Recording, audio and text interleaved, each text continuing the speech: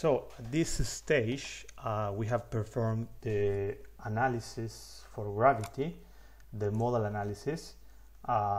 We have defined the model, and we use these two auxiliary files to run in OpenSees. And this last file was used for defining the section. Now we're going to add two more files. The first one is the analysis for pushover, and the second one is similar to these two. It's just a file that puts the model and the analysis together. Now I'm going to open this one first. So start again by putting just some text as an output in the OpenSees. Then I'm going to define the recorders. In this case, I am interested first in the global behavior of the structure, for example. So I'm going to set a recorder for the node to give me the reactions of the two nodes in the base, as well as a recorder for nodes to give me the displacements at the first and second stories. All of them will contain the time. In this case, for the pushover, the time it's not a real time because the pushover doesn't depend on a time. It's again based on steps.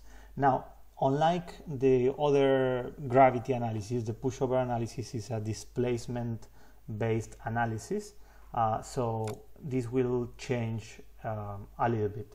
Now I will also set some recorders to know the behavior of elements, not only the nodes. For example, I want the forces in elements 7, 8, 9, and 10. I want the deformation in elements 7, 8, 9, and 10. These are two different ways to say exactly the same. L 7, 8, 9, 10, or L range 7 to 10. And I will do the same with the columns. This is obviously for the plastic hinges. These are the elements that represent the plastic hinges, and these are the elements that represent the columns. So I'm going to get the forces and chord rotation in the columns. Here I'm going to also set this, that is only a variable that will help me to track the amount of time that it takes to run the analysis, because sometimes the analysis might take a considerable amount of time. So I often put this in my files. I'm going to define first the lateral load case. Now this is again a displacement based analysis. It's not a force based analysis. So these forces in reality are just a pattern. They don't really tell me how much force will be applied to my building. So I'm going to use here the distribution of forces that is required by Eurocode 8 part 1. One of them, and there are many, but one of them that says that the first mode shape multiplied or in proportion with also the mass is going to be the lateral load pattern that we will apply to this building. So basically here I copied the values from the first mode for the first story and the second story. I got these ones from the model analysis. I just copy pasted them. You can also do it automatically. You can have it read by the software, or if you're using, for example, MATLAB can read it, and then you can write these variables automatically as well, which is what I normally do. Now I'm going to create another pattern of loads. In this case, I don't know if you remember, but in gravity we use pattern 1. We're going to use pattern 2 in this case, so it doesn't give us an error, but we're still using the time series one. I'm going to apply the load in A1, B1. That will be proportional to mass 1, phi 1, and in A2, B2, mass 2, phi 2. This is all in the horizontal direction, as you can see, because in the vertical direction and in rotation, the values are 0. Once the loads are set, or the load patterns, I'm going to define the size of the steps and the number of the steps that I want in my analysis. These two values will basically tell me, or will basically define how much I'm going to push my structure. So if I multiply 5,000 by 1 times 10 to the minus 4, I will get 0.5. Since I'm working with meters, this means that the final displacement of my building will be 0.5 meters. Obviously this value is important because if you push it too much, depending on the materials that you're using, you might find that your building doesn't converge anymore. This is basically because some of the forces went to zero, or the stiffness went to zero, which means that the building is no longer able to sustain this load. So be careful with these values. Depending if it doesn't converge, sometimes it's a good approach to change them, probably to make this one smaller when the building is very stiff. Like for example in a infield building, you might reduce this value and increase this one, so you have more refined steps. In some materials it might actually be it might be the opposite. I mean, because if you make it very small, some of the algorithms that the materials follow might think that there is a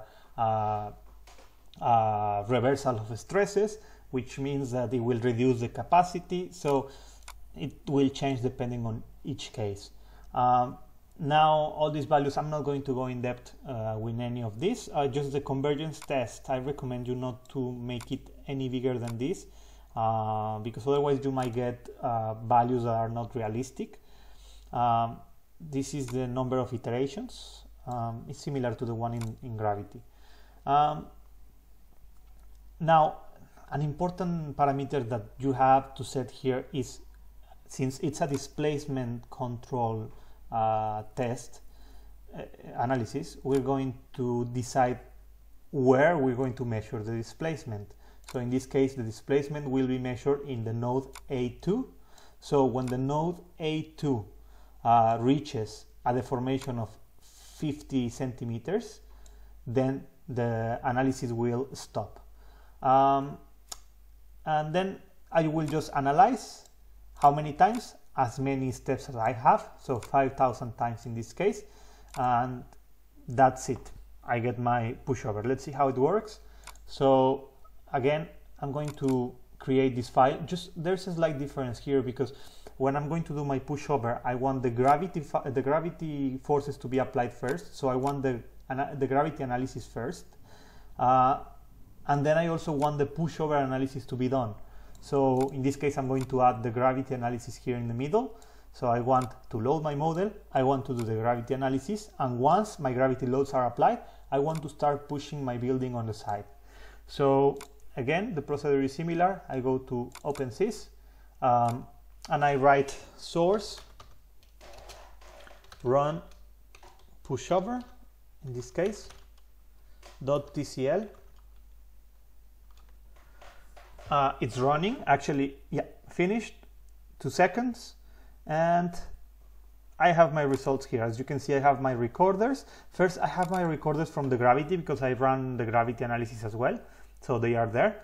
I want you to notice that this is the lateral load here is 7.4924, because if I do the same, if I get the horizontal reactions, this, for example, this recorder is only giving me the horizontal reactions, not all of the reactions.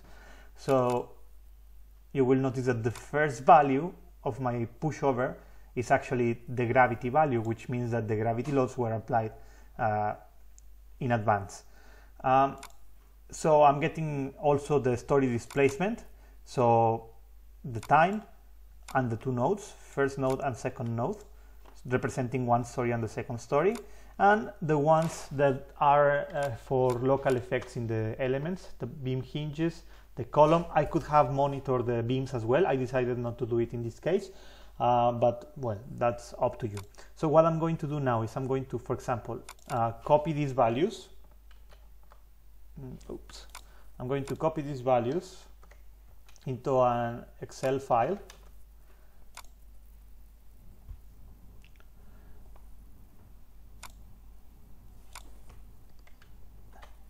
Again, this is a text value. I want it to be numbers spaced by this. Okay. So just to remember, what I have just copied was the horizontal reactions, which means that this is the time, this is the reaction, horizontal reaction in the node A, and this is a reaction in node B. So in reality I want the sum of these two. I'm going to do the negative sum because the reactions are going to the left, and I want them to go, I want my curve to go above, not below. So as you can see, the first one is 0 because there is no lateral force. So the sum of the two reactions is 0, and then it starts increasing. I will do the same with my story displacements. So I'm going to select them all, and I'm going to, I want you to notice, by the way, that the last ones are very close to 0.5, actually 0.500106. It almost reached exactly the number. So at this point the test has passed this number, so it's running up to that point. I import again, and there we go. In this case I have the time, and as you can see, the time in this column and the time in this column are exactly the same. So this is exactly the same step horizontally. This is the displacement in the first story, this is the displacement in the second story. Now if you want to plot the pushover curve, for example, you can simply do it in Excel. In this case I'm going to plot the second story displacement, that was my control at the end, versus the base shear. So it should look something like this. So this is my pushover curve, and then, well, you can do whatever you need with it. In this case you can see the maximum capacity, and the maximum displacement depends on the pushover. Just as an additional comment, if you work with the elements rather than with the nodes, for example, when we're talking about an element that has a length, like for example a column, you will notice that when I check the forces, I get way more columns than I get with the nodes. Let me show you. So in total I'm having 25 columns. So in reality I have the first one that is time, and then I have, I don't know if you remember, 4 columns. So the first 6 represent the forces in column 1. So since this is a two-dimensional problem, I have 3 forces in one end, 3 forces in the other end. And as you can see, this is the horizontal force, this is the vertical force, and this is the rotation. Since I am getting or recording global forces, this means that these are given in global coordinates. So this is directly the value of force in the column. In the case of displacements, in this case chord rotation, if I select them, I have less values. As you can see, I have the value of time, that is the first column, and then in total I have 13 columns.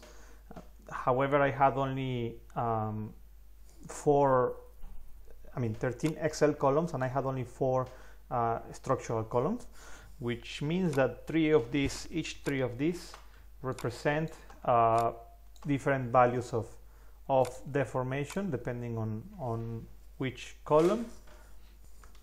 So basically it's 3 different rotation types on each element. In this case, the one we care about is the one in the middle. So if, for example, if we plot, let's copy this value,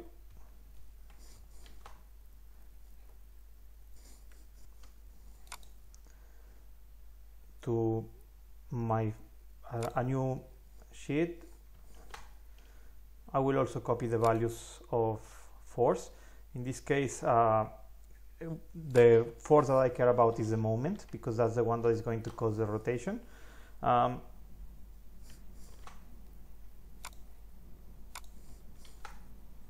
I can also plot, for example, in this case, if somehow useful for you, you can plot the displacements, in this case rotation in the column, chord rotation, sorry.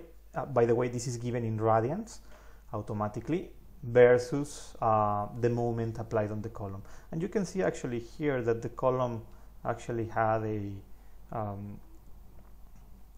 some yielding, and that explains the shape of the pushover curve. You can do the same with the beam hinges, like for example this one.